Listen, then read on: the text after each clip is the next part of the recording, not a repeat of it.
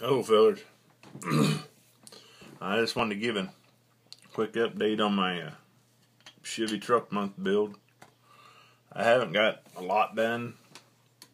I'm still, I guess, kind of weak from all my stuff, so I'm slowly making progress. I got all the mold lines sanded out of it, and I've been working on this on the frame. I'm doing more kind of like a kit bash, I guess you'd call it. I took with Butch's advice, I took the Willys hind parts and put it on the Chevy's front parts, and now I gotta try to get the front end parts and try to graft those onto it. Try to make it look cool, and I think I'm getting there. And I've got the interior out of the Willys, which is going to go in there. I don't know if you'll be able to see it very good in there.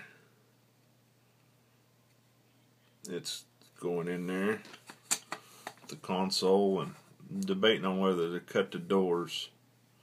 I really would like to, so you could see that interior better, and I think I might. I really think I might give it a whirl.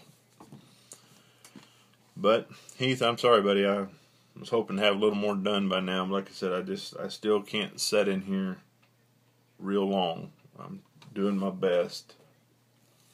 But these are the colors that's going to go on it. I got some of that Aztec paint. I really want to try it out. I've got the silver pearl, which I'm going to lay down, and then I've got this blue transparent blue that I'm going to try, and I'm going to try some spoons, maybe today if I feel up to it, I guess. But I'm going to try to see if that'll work like a candy. I mean, I think in theory that's the way it should work, but I'll find out, and I think that'll look good over that pearl silver if it comes out worth a flip. I hope so.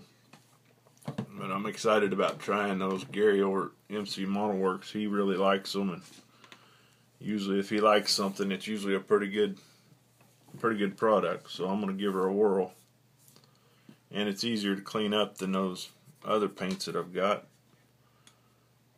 And like I say, I'm working on that frame, got it so it's tubbed in, and then I'll have to cut the bed out a little bit, tub it.